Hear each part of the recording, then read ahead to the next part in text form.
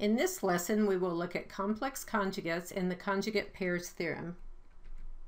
The complex conjugate of a complex number a plus bi, where b is not equal to 0, is a minus bi.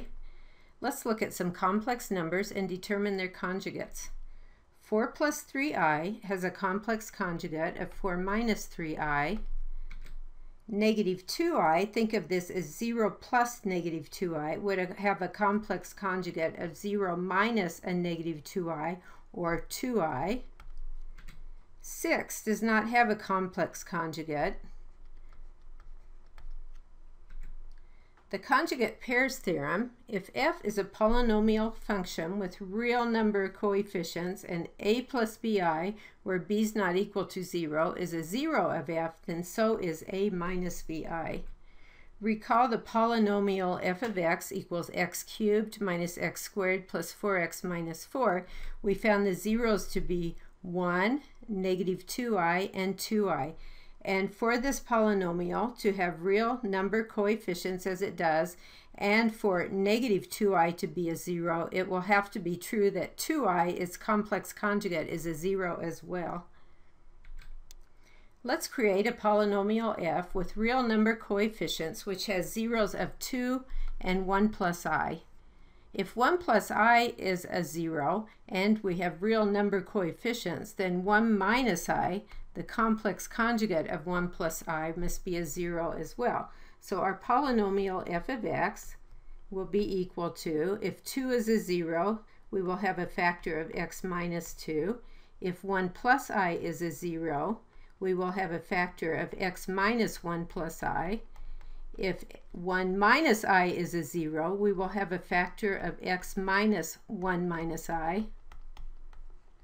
Okay, so we have x minus 2 times x minus 1 minus I times x minus 1 plus I. I like to start by multiplying the terms together with the i's in them. So I'll just start by distributing x through, giving me x squared minus x plus ix. Then distribute the negative 1 through, so we have minus x plus 1 minus I. And lastly, distribute this negative I through, so negative ix plus I minus I squared. Okay, and notice we can add together some of these terms and get zeros.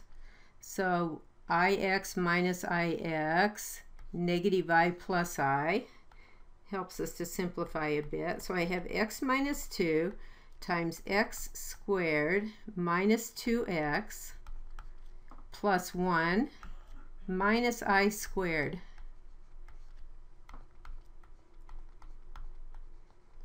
Okay, so x squared minus 2x. Remember that I squared is equal to negative 1, so minus a negative 1, I would have a plus 1. So we're going to have a 1 plus 1, or x squared minus 2x plus 2.